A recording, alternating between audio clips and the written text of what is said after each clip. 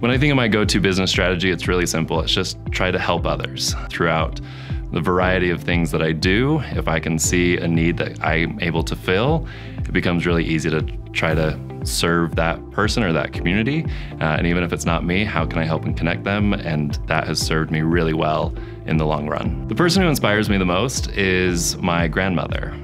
Donna Snow was a lifelong learner, someone who was just tenacious, full of grit and resilience, but also had a humor and wit that was unmatched. She often said, if you're not learning, it's not worth living, and I've taken that with me into all of my work. I think about where my career is going. Really, this is just the beginning. Had an amazing career so far, but really, I think all the puzzle pieces are slowly starting to really take shape to build the foundation for what's ahead in many iterations and possibilities.